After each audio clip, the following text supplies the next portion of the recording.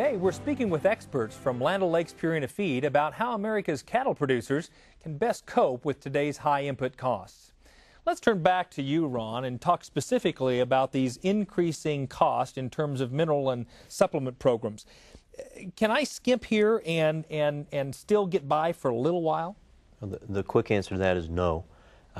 We've spent a lot of time, I've been in our company over 16 years and spent a lot of time educating cattlemen across the country on the importance of minerals for a lot of different areas in their herd, all the way from weaning weights to reproduction. Mm-hmm. And the importance of all of that is that if you skip on any of that, you can be in real trouble, particularly if you're dealing with forages, because forages are deficient in mineral. So we have to have supplemental minerals so that cows will perform. And one of the best examples is with poor quality forage.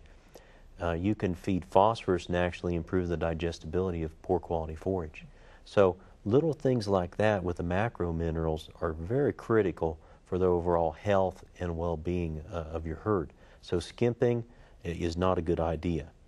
Doug, what's your experience? Well, experience is that when you start taking shortcuts with mineral, you're going to start affecting many production parameters, and that's going to affect the bottom dollar and your cost. So a lot of times we can increase our reproductive efficiency by 2, 3, 4, 5% a lot of times, and that will by far pay for your mineral program. So as I fine-tune my feeding programs to keep cost in line, how do I make sure that I'm not short my cows on the groceries they need to perform the way I need them to perform? Drew? That's a good question. And when I take a look at a cow herd, most of us, we all know we kind of body condition score our cows, and we use a 1 to 9 body score conditioning system. But the majority of our cows are going to be a 4, a 5, or a 6. And when we take a look at scoring those cows, we typically will do that maybe 4 times a year, 3 months prior to calving, at calving, then at bull turnout time, and then at weaning time. Well, with these high input costs, we probably need to increase when we body condition score these cows, and probably take a look at doing that maybe on a monthly basis. Because when we take a look at moving a cow from a 4 up to a 6, which we really want these cows in a 6, that costs a lot of money. So if we can maintain a body condition score, maybe fluctuate a little bit, but keep them around a 6, we're going to lower our overall input costs. And that's some things we're doing today with some of our programs as a year-round supplementation program to maintain that throughout the year.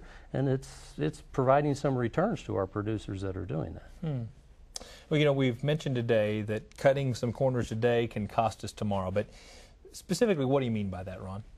Well, there's a term that everyone will be hearing more of in the future, and it's called fetal programming. And fetal programming is a term that was basically derived on the human side.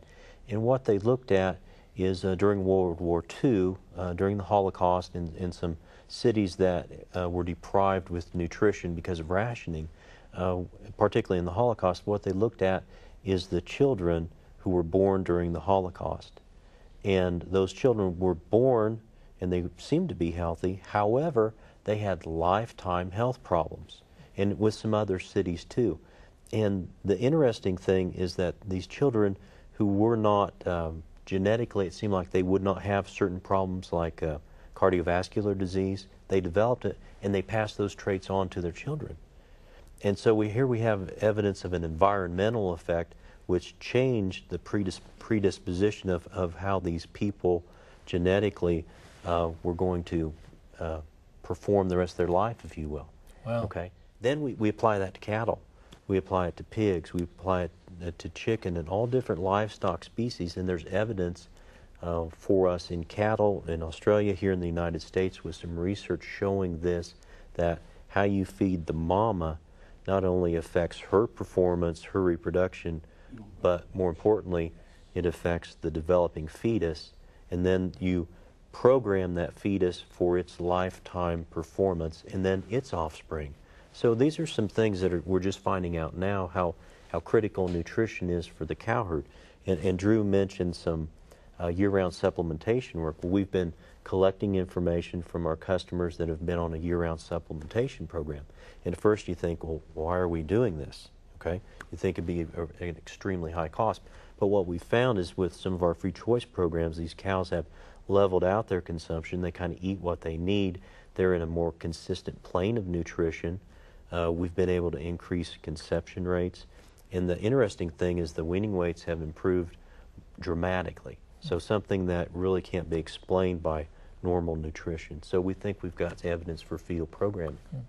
That's really interesting insight. We're having to rethink all of our former paradigms in this day and age, aren't we? Doug, what would you add? Well, I think I would add that Ron mentioned about lifetime performance, and I think that's very important when we start thinking about our cow herd, is trying to increase the lifetime performance of our cows to have them in the herd a lot longer, especially with our higher input costs. I think how we develop our heifers, we already know that for a heifer to pay for herself, it's going to take her about 4 to 5 years of age to do that. So how we develop that heifer, get her bred in a calf by 2 years of age, and keep her going, get her bred back as a first calf heifer, will actually increase the lifetime that cow or heifer is in the herd. That's great perspective, and you're exactly right. It's not just getting her bred the first time, but keeping her a productive member of that herd until she pays for herself.